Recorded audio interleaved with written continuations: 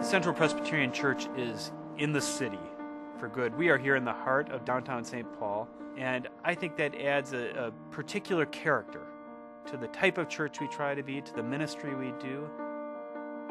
Central has been an active, living congregation since before Minnesota was a state. The church was organized back in 1852.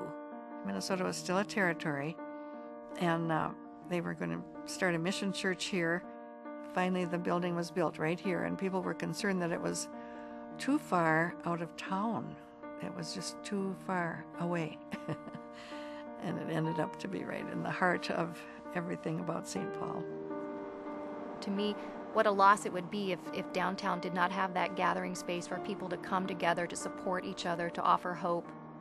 Is why I feel that one of the reasons why I've chose to come to Central. Central is an incredibly diverse church, people of many different ethnicities and backgrounds. We have men and women, young and old, gay and straight. It's a great church, and it's such a privilege to be the pastor here at Central.